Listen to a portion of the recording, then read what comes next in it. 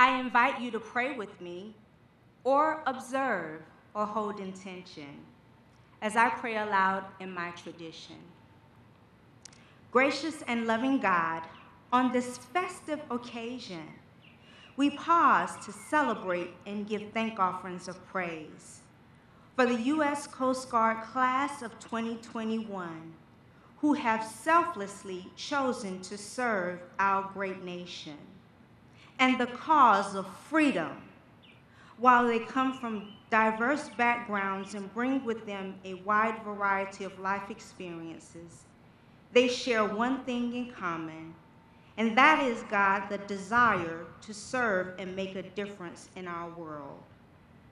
They are the future leaders of our beloved Coast Guard and our nation, and as such represent the very best of our nation has to offer. God, we truly give thanks for their commitment, courage, and determination over these past 4 years. And we pray that you, O God, will bless their journey and continue to train them up with integrity. Lord, we are thankful for all who serve our Coast Guard, who are dedicated each day to the preservation of freedom.